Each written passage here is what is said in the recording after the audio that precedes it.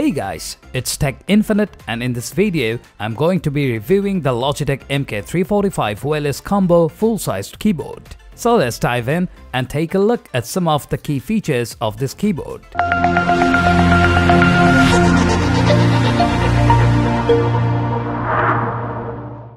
The first thing you will notice about this keyboard is its full-sized layout. It's comfortable to use and the keys are well spaced, making it easy to type for long periods of time. The keyboard has a solid build quality and the keys are responsive and offer good tactile feedback. The Logitech MK345 wireless combo also comes with a wireless mouse that's comfortable to hold and easy to use. The mouse uses Logitech's advanced optical tracking technology, which delivers accurate and precise cursor control.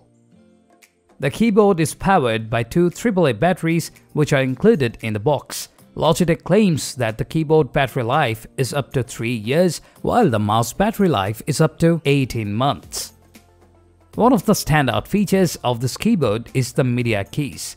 These are located at the top of the keyboard and allow you to control your music and video playback. You can play, pause, skip, and adjust the volume of your media with just a press of a button. Another great feature of this keyboard is its spill-resistant design.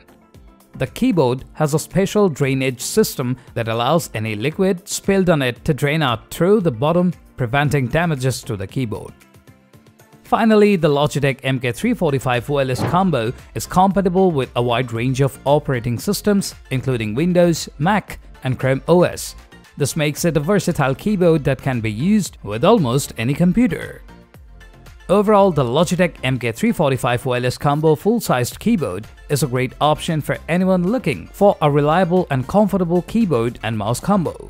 Its responsive keys, media controls, and spill-resistant design makes it a great choice for anyone who spends a lot of time typing.